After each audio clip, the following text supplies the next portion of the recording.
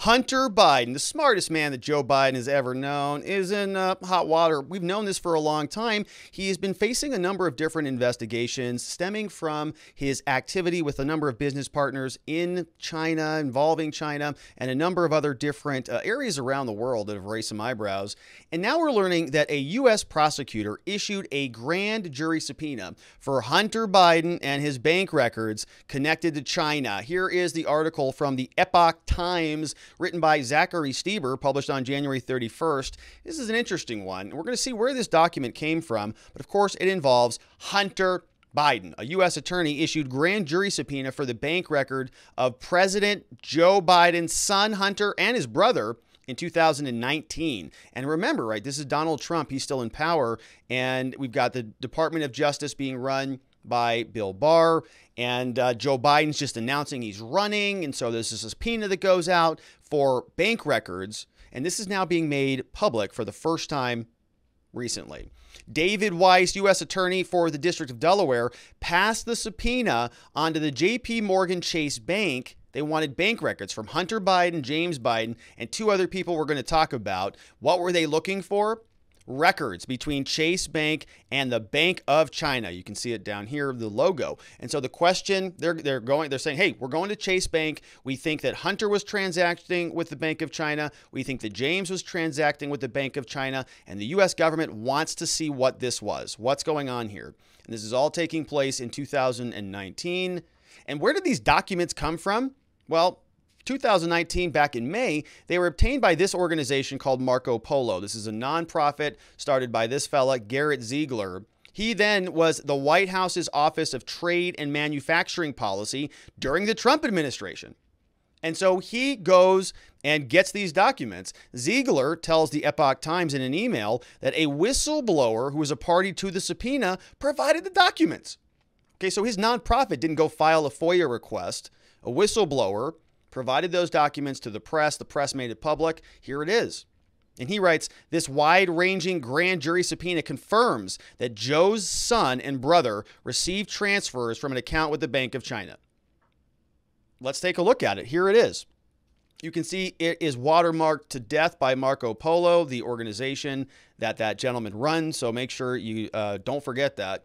U.S. Department of Justice from the District of Delaware, that is being run by this guy, who we're going to learn about shortly, but that's what he looks like. We see J.P. Morgan Chase, attention subpoena processing.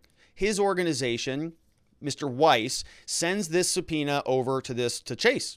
Grand jury subpoena, May 15th, 2019. We see at that time, 2019, Bill Barr, he's in charge. And so we're going to learn more about all this. Here is the guy who's running the Delaware office. February 2022, 2018 is when he assumed office. He's been around for a long time, right? He was acting and he was in office all the way back in 2009. Sounds like he may have been originally appointed by Barack Obama. And so a lot of these U.S. attorneys, they're basically lifers. They kind of just stay there and they, will transition between presidents, and the president may come and swap out some of them. But typically, there will be attorneys who sort of are career U.S. attorneys. And so that's who this guy is. Now, he is writing this. This is David C. Weiss. Leslie Wolf was the actual assistant U.S. attorney who actually signed on this, but I couldn't find anything about her in particular. So we're talking about David Weiss. Says, attached is a subpoena issued by a federal grand jury requiring the production of certain items. So it's saying, Chase Bank, we need documents from you. The right to financial privacy provides you should be aware of all this other stuff, but you still got to work with us. The return date on the subpoena, Tuesday, June 25th, so about over a month. However, please respond sooner. I also need you to complete this authenticity document to make sure that we can confirm that these business records are in fact authentic, right? Because you can't just send over a bunch of Excel spreadsheet files and just sort of fold them into a paper airplane and throw them at the judge. We got to make sure they're real business records, and they got to haul somebody in from the company to say, I recognize those. Yes, I created those in the ordinary course of business. This is how we did it. This is how I know they're reliable, blah, blah, blah. But says, you may also substitute this with one that your company regularly uses. And if you have any questions about any of this stuff, here's who to contact. Give me an email.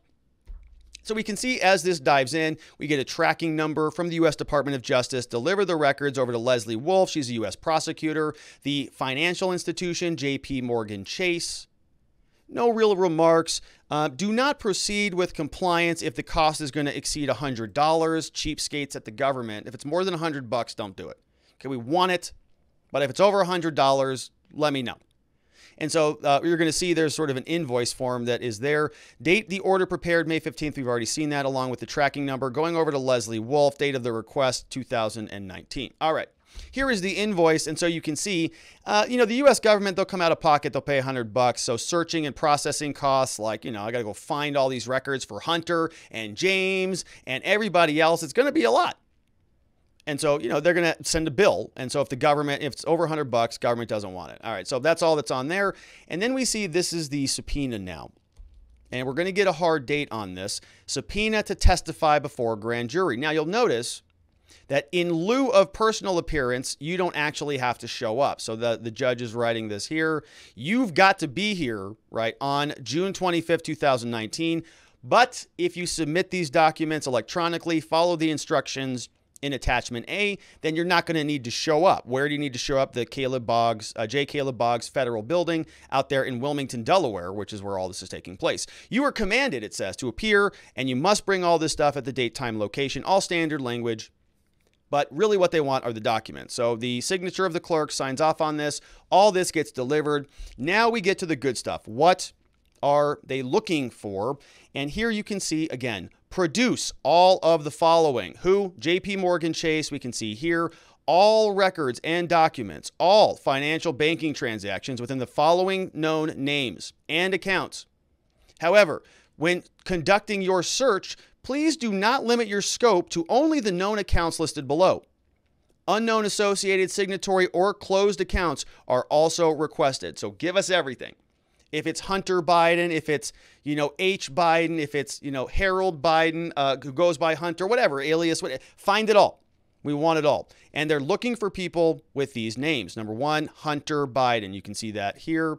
The names are listed down here. We've got James Biden, who's over here. Devin Archer is coming on this side. And then we have Erwin Sherwin, who is joining us over here. And so we've got the four individuals who are all listed on this document that are going to be, have their records subpoenaed. And we've got all these businesses too. And we remember some of these. We've talked about a lot of these. Rosemont Seneca, Burisma Holding. We've got Seneca Global Advisors. They kind of reuse that name. But there's many others, right? RSP Holdings, RSP Investments, Alpha, Bravo. They're just making all these shell companies. RSTP2 Alpha, RSTP2 Bravo, RSP Holdings, RSP Investments, right? What are those, right? Who knows? So they're just creating a number of different organizations and funneling money around. And so the banks having to go and do searches and disclose all this stuff. And they want it all. Now, they're also talking about, instructing beneficiaries, Society for the Worldwide Bank Telecommunication, SWIFT, right? So here's how to give us those records. And this is really what they want. They want electronic copies of the documents, and they say send all of that over to the IRS. If you actually, they don't say that. They say if you have problems, let the IRS know about, and they'll answer questions for you about the exact scope of the documents or what you need.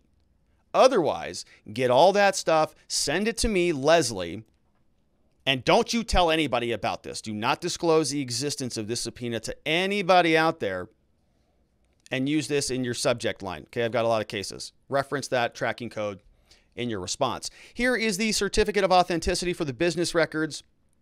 Okay, this is, I am John Doe, and I'm employed here. My official title is custodian of records. I've appointed the record keeper. This is what I do. I monitor accounts, and I obtain these records by using this software, blah, blah, blah.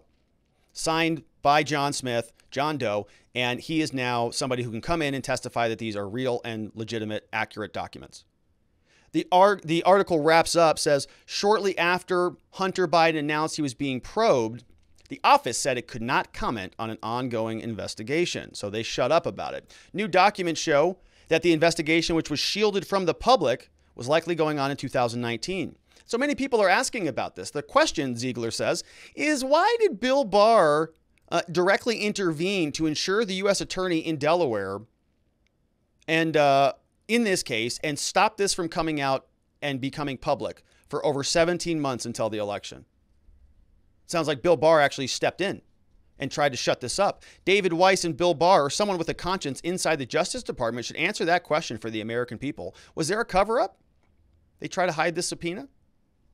Barr was asked about this, said, oh, it's just public policy, right? We don't publicly confirm probes that involve candidates for office, right? It's just a policy we just have. Yeah, and so Weiss, a Trump nominee, was one of a few U.S. attorneys not removed by Biden after taking office. Barr was attorney general for part of the time. And a lawyer representing Hunter, representing the White House, Jen Psaki, nobody's getting asked about it. A query was sent to Sherwin's company, wasn't returned. U.S. Attorney's Office didn't respond. Chase didn't dispute the authenticity of the documents, but they declined to comment. Little is known about this. But apparently, yeah, Biden, Hunter, and others have a lot of dealings with China and many other interesting parts throughout the world, making a lot of money. You know, Hunter Biden had a pretty good gig for somebody who didn't know, as far as I can tell, almost anything about, mostly anything, was getting paid something like $55,000, $80,000 a month for knowledge about nothing. Good gig if you can get it. Helps if your dad is president or vice president, which his is. And so he's going to continue this grift. The question is going to be whether or not we're going to learn any more about it, or if he's going to continue to be able to sell his paintings that he does in his studio. We'll see. We'll continue to follow it along. I hope you join us in the journey. Follow along with us. Let me know what you think about this video and the others down in the comments section below. Don't forget to subscribe. We have a live show we do every weekday, and I would love it if you joined us on that. So hit subscribe. I look forward to seeing you on the next one.